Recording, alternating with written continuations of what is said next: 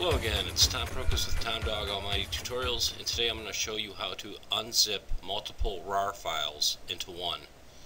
Now sometimes when you get software, you may get it in multiple zip files, and I'm going to show you how to do that. Okay, I have the files here.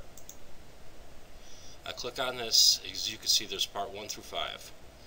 Now what I'm going to do is highlight all of these, right click, extract here. I'm going to let this do its thing. Already we've got this file popped up, so this is going to be the next file. We'll wait until it's unzipped and we'll move on from there.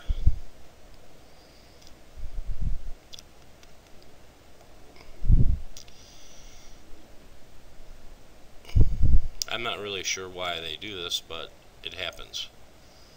Maybe it's easier for the transfer file, I don't know.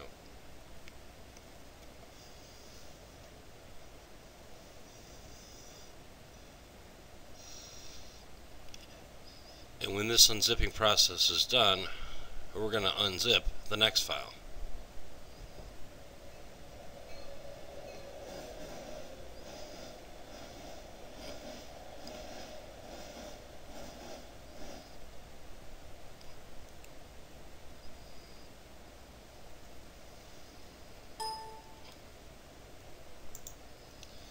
So what we're really going to do is we're going to right click on this. We're going to go open with Windows Disk Image Burner.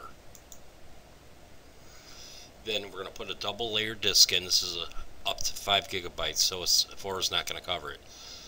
It's closer to 5. I always verify my disk after burning since double layers are expensive. Click burn. But as you can see, I don't have a disk in there because I'm not going to waste a disk on this. It will burn. Okay? So that's it for today.